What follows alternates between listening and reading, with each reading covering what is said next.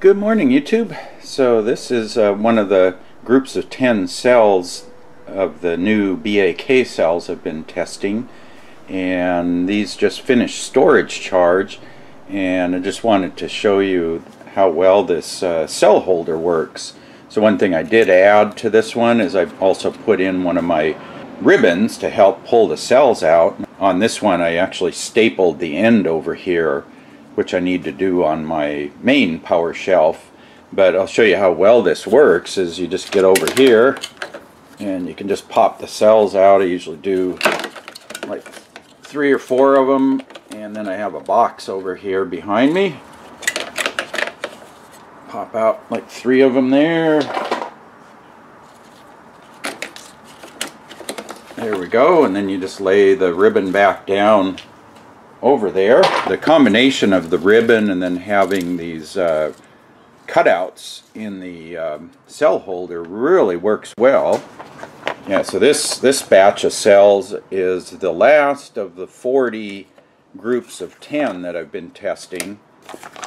And just show you how well this works, if you just lay the ribbon down like that and you just drop your cells in, make sure they're all the right polarity.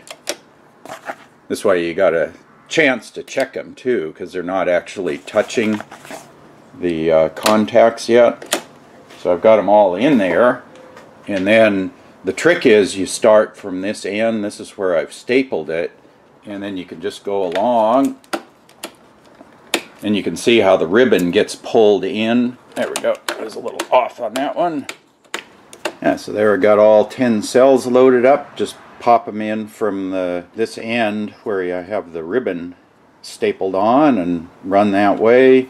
Then I drop on my temperature sensor and go over here, battery check. So these are the discharge cells. So this is the last group of 10, and let me take you inside and we'll look at the spreadsheet where I have all the capacities of all 400 cells measured now. Okay, YouTube, here we are on the spreadsheet where I've been tracking the cell capacity of these 2200 milliamp hour BAK cells, and I showed you this on the earlier video, and then I embarked on testing all cells 10 at a time at 4 volts per cell. So I just wanted to point out 2 numbers here. One is that the individual cell average was 1715 milliamp hours, and I had a 3.6% variation from the highest to the lowest cell. So let's take a look at the groups of 10 here. So on the second sheet here I have the capacities of the 400 cells tested 10 at a time, and what I did was highlight the capacities here. The red is the highest and the blue is the lowest, and then green is kind of in the middle. So you can see there was highs and lows and mediums through there. And over on the side I also did a scatter chart per box. Box number 1 here was the highest capacity, then 2, 3, and 4 kind of trended downward. This data is really zoomed in. If you look here, it goes from 17,350 up to 17,750. So this is zoomed in quite a bit. You know, it looks like a pretty dramatic decrease, but it's only, 50 milliamp hours difference here between the lines. But anyway, the average for the 10 parallel cells came out to 17,537, which is almost 40 milliamp hours per cell higher than the individual tests. And then the other thing was the variation between the highest and the lowest group of 10 was about half of the individual variation, about 1.8%. There were 2 reasons I did 10 cells at a time. The main one is that my battery packs take 20 cells, or a 20p pack.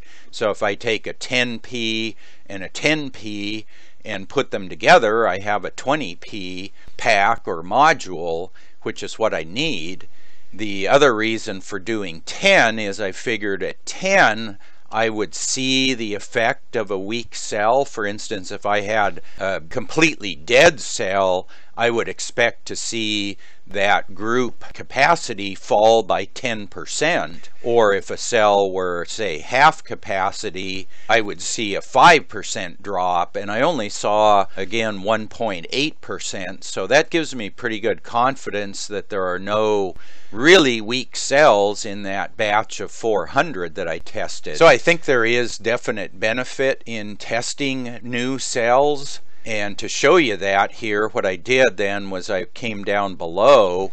Here's my packs. So I'm going to build 20 packs of 20p for my battery modules.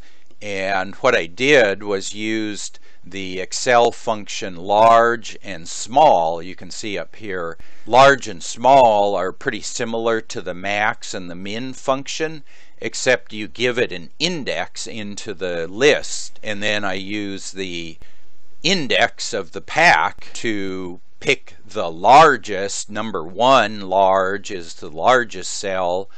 The number 1 small is the smallest group of cells, and then I use that to add those two packs, 10 and 10, to make a 20 parallel pack, and that gives me a capacity here. So again, I've highlighted or color-coded these. Red are the higher, blue are the lower, and then greens are kind of in the middle. And if we look at the average down here, so the average of my 20p groups is 35,075. So I've got a little over 35 amp hour packs. And let's see, the other big thing is the variation between the highest and the lowest is only 52 milliamp hours, or about 0.1%. And that was compared to 1.8% if I just randomly picked cells. So by matching high and low groups of cells up, I get a much better improvement in the pack balancing.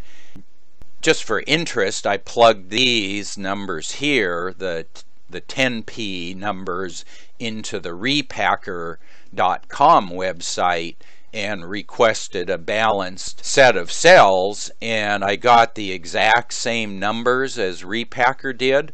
So I guess if you just have two choices out of a group of 40 to make balanced cells, matching the highest and the lowest seems to work pretty good. So I'm going to go ahead and build 20 modules out of these 400 cells, and that'll work out quite a bit better than my used cells. The used cells are coming in at about 32.5 amp hours instead of 35, and they're plus or minus 250, or there's 500 milliamp hours difference between the highest and the lowest. So I'm getting 10 times better matching and about 2.5 amp hours better capacity out of the new packs than I will out of the used ones. Okay, so I guess my next step here, since I'm done testing these cells, is I need to assemble them into my 20p battery modules, and that means I gotta get busy and start 3D printing some more cell holders. So that's the next step. What I've been doing though, in parallel with testing the new cells, this is my data that I collected on my 4S battery, and this is after bottom balancing it. I started out probably a couple months ago now with bottom balance charge. Initially I was finishing up the discharge tests on the 20p groups of used cells, so I think that was this one here and this one, and I ran the pack down pretty low twice, gave it a full recharge, and then I switched over to doing the 10p groups of cells. So with the 10 parallel cells, there's not as much energy that you're having to put into the cells and then take out of the cells.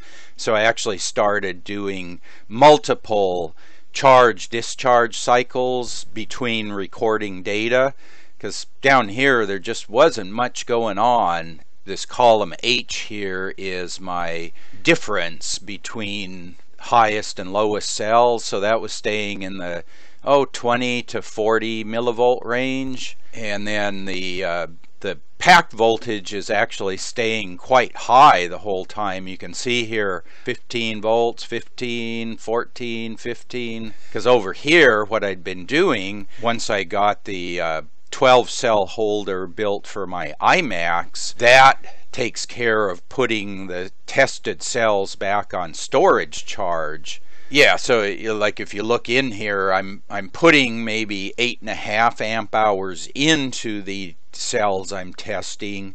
I'm taking out about 17.5, and then I'm taking those cells out, putting them in the iCharger, which I showed you at the beginning of the video, and then I'm putting a new set of cells in to bring them up to 4 volts. So over that charge-discharge cycle, the 4S battery voltage is holding pretty constant, so you can keep going with this without having to do any major recharges.